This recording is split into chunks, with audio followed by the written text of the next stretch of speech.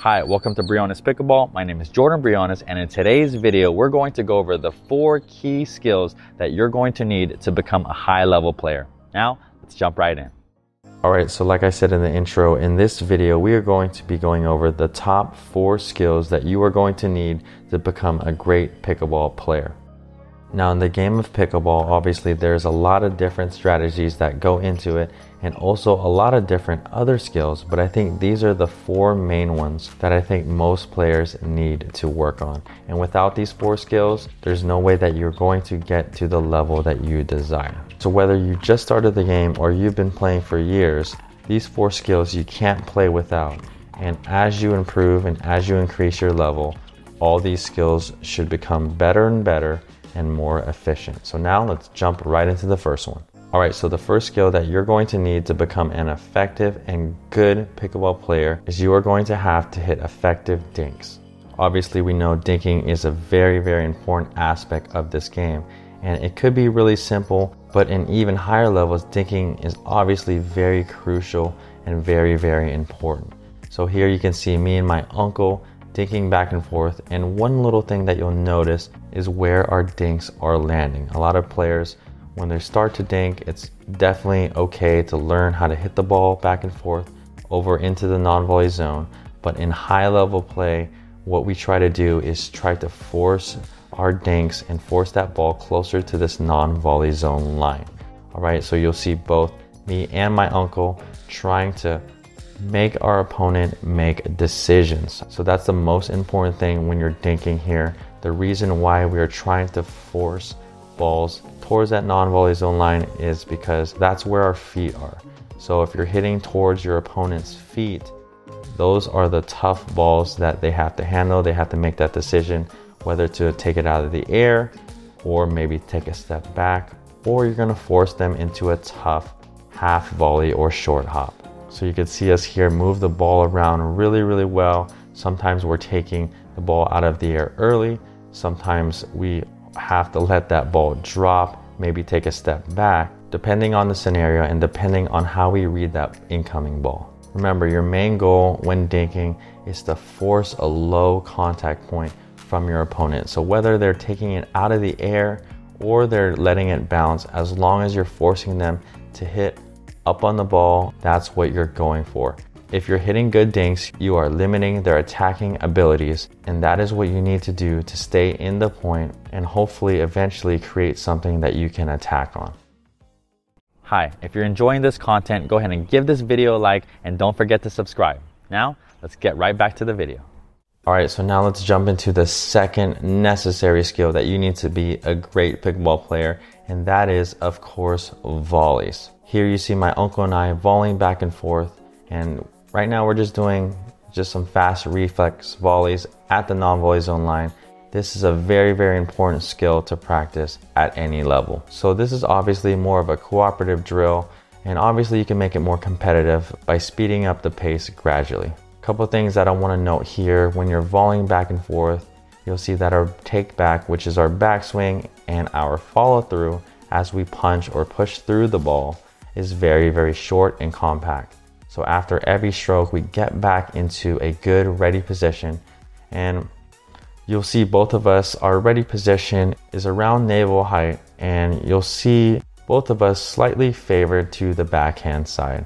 If you haven't noticed yet, my uncle is a lefty, so that's something to keep in mind if you're going against a particular opponent. Knowing what hand they are is obviously going to change your targets. So for the majority of these volleys, you can see my uncle and I volleying back and forth to our torso just to get the point going. But another thing that you'll see is us attacking each other's dominant side.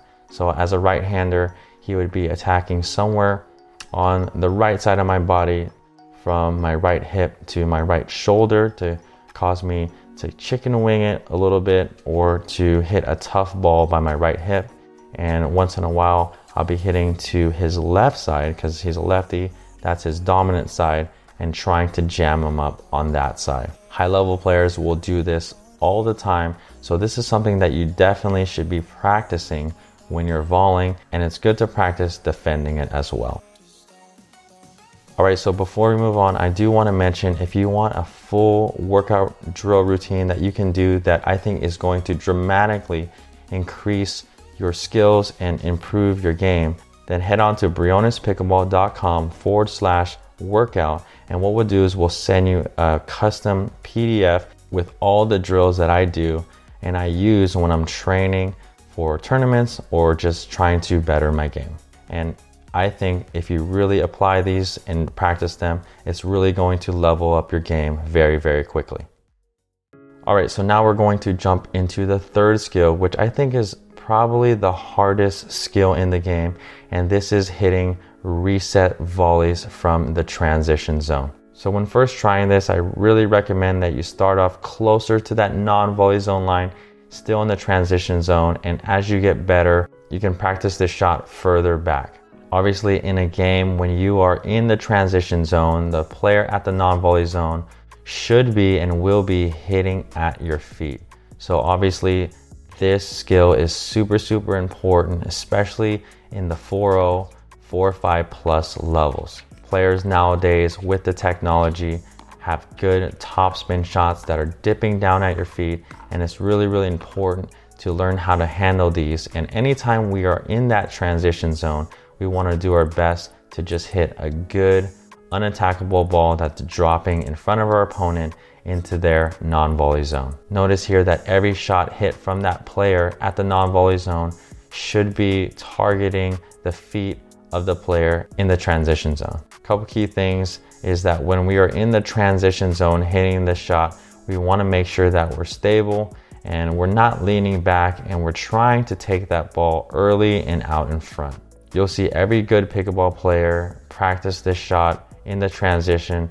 This shot is such an important shot, especially when you're making your way through the transition zone after your third shot drop. So obviously the player at the non-volley zone line is going to be putting the maximum amount of pressure, trying to hit at the feet of the player in the transition, which I already mentioned. And this is really going to help and develop their fourth shot after the third shot is being hit as well. So it's really, really good for both players to practice this drill.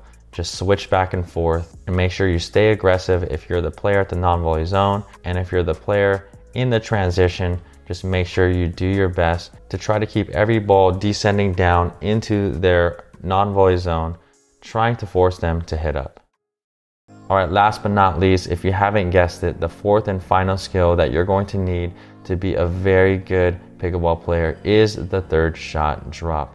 Obviously, this shot is talked about so much, and I think it could become cliche at times, but really if you are trying to get to that 4.0 level and beyond, if you don't have a consistent and solid third shot drop, it's going to be very, very hard for you to get better. Why drops are so effective is that it's a slower ball, it's rising up and over the net, and it is descending down towards your opponent's feet. So contrary to popular belief, one thing that you'll notice is a lot of my third shot drops are actually closer to that non-volley zone line, diving at my opponent's feet. All right, so when you're practicing your drops, you don't necessarily want to be practicing drops that are landing short into the non-volley zone. Good drops and good players will force that ball closer to that non-volley zone line and have that ball dipping down towards your feet. All right, again, you can see the player at the non-volley zone is trying to put maximum pressure, and this also works on their fourth shot. So here you can see the player at the non-volley zone is hitting swinging volleys and volleys, trying to get some topspin, trying to roll it deep into the court to try to keep that opponent back. Remember, your main goal at the baseline here is to try to force your opponent to hit up by hitting your drop that is descending down into your opponent's non-volley zone. Third shot drops obviously take a lot of precision and a lot of practice. So this is not something you're going to go out in one practice session and master. Okay, I've been playing for a very, very long time, and to stay sharp, I have to practice my drops all the time. So I really hope this was very beneficial, and you can see how I practice these shots. Remember, at every single level, all these shots are very, very important. I think as players get better and as you move up in levels, these shots just get better and better, and hopefully your shots will get more and more precise as you move along and practice. Remember, for the full workout plan that I think is really going to level up your game, head on to brionespickleball.com/workout and we'll email it to you and give you that PDF so that you can get on the court, start practicing, start drilling, and improve your game. Thanks so much for watching. For a free pickleball workout routine that is guaranteed to level up your game, head on to brionespickleball.com/workout. Before you head on over there, make sure you're subscribed to this YouTube channel and hit that little bell icon so that you can be notified every time we release a new video. Again, thanks for watching and we'll see you in the next one. Have this feeling, haven't felt for so long. Took a hold